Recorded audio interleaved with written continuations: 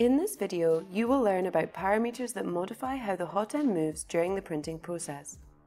You can find these parameters by clicking the Settings icon found on the Travel tab and checking the parameters you want to see on the normal view.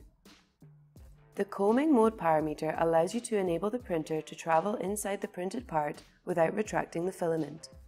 The No Skin option limits the movement over the infill, and the All option allows it to travel anywhere, including over the shell.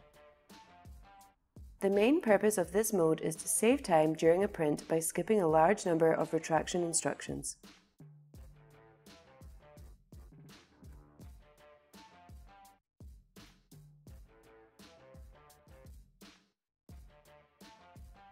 The Avoid Parts when traveling parameter modifies the combing mode to allow movement only on parts where the printer has not yet printed on that layer.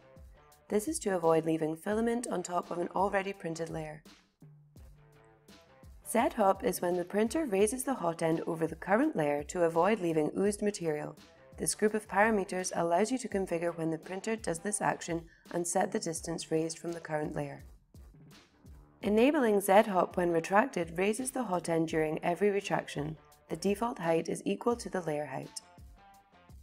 Enabling Z-hop at extruder switch raises the hot end during the tool exchange operation.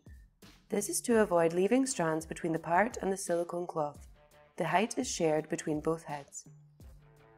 Enabling Z-hop after prime tower raises the hot end after printing the prime tower before moving to the part. This is to avoid leaving strands between the tower and the part. Enabling Z-hop at layer change raises the hot end when it finishes the current layer and has to move to the start of the next layer. The default height is equal to the layer height.